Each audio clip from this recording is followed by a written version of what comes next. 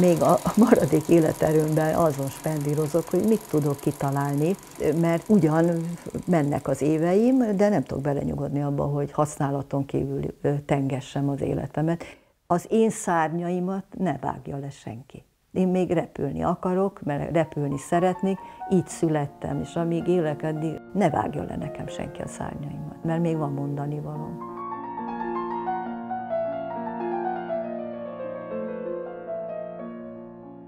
Mikrofon 1, 2, 3, 4. Hetes. Szerintem ez hangos nem.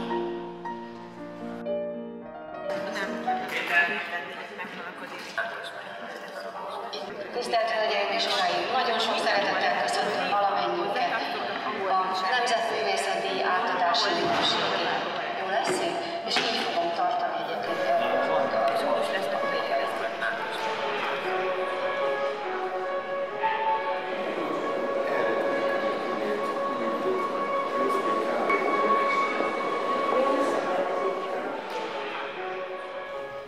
Hangban van? Na, mindenki elindult? El. Akkor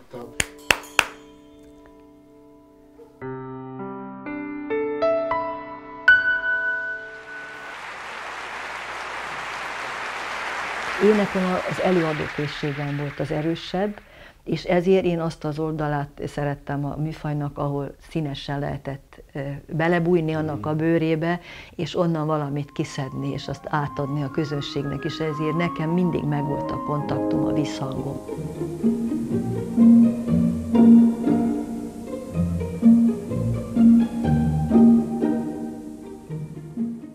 Voltak azok a szerepek, amiben alakíthattam, azt mindig jobban szerettem, ahol ki kellett fejeznem valamit. És minden olyan dolog, ami csak technikára épült, például tudok mesélni erről. Borzasztó nehéz volt a Csipke Rózsikával megbirkóznom, mert ez fizikailag egy akkora mennyiség, de meghal az ember a színpadon.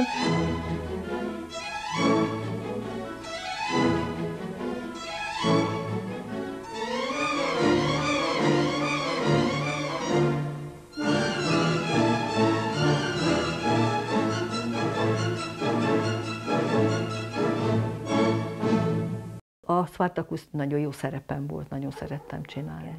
Orosz Adél, Róna Viktor, ők voltak, akik az első 10-15 évben ők táncolták, és akkor átörököltem. Én nagyon szerettem.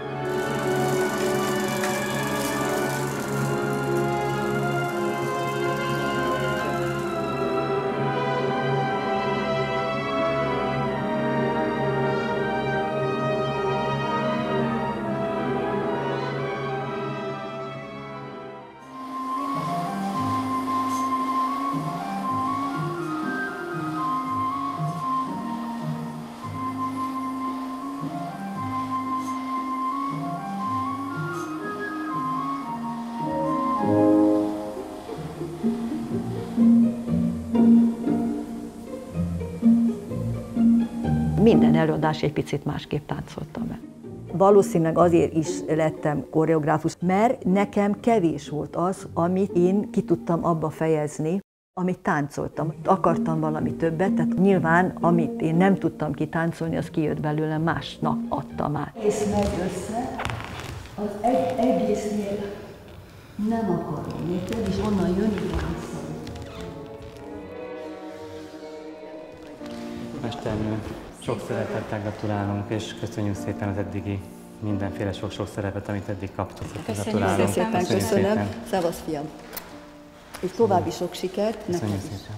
Köszönöm. Pártay Lilla, táncművész, koreográfus. Nemzetközileg is nagyra becsült, a 20. századi magyar balettművészetet meghatározó és reprezentáló művészi pályafutásáért, a klasszikus és modern szerepek lenyűgöző megformálásáért, kivételes oktatói, koreográfusi munkájáért. Az ember mire eléri a küszöbét annak, hogy kifele megy ebből a világból, és még nem veszítette el a szellemi képességét, akkor jön rá, hogy most tud mindent. Hiába kaptam az ország egyik legnagyobb kitüntetését, a Nemzet Művészét, de az egyik felem azért sír. Mert nekem a legnagyobb boldogságom az, amikor az alkotásaimból legalább egy menjen egy szezonba. Az ember öregségében rendkívül nehezen visel el, mint hogyha nem kellenek, mint ha fölösleges lennék. Kifacsartunk, kiadtál magadból mindent, megszültél mindent, és ezzel köszönjük szépen viszontlátásra. Hát minden ember valahol a halhatatlanságért dolgozik, ha nem ilyen elánnal, vagy nem így fogsz hozzá, akkor mi értelme van az egésznek?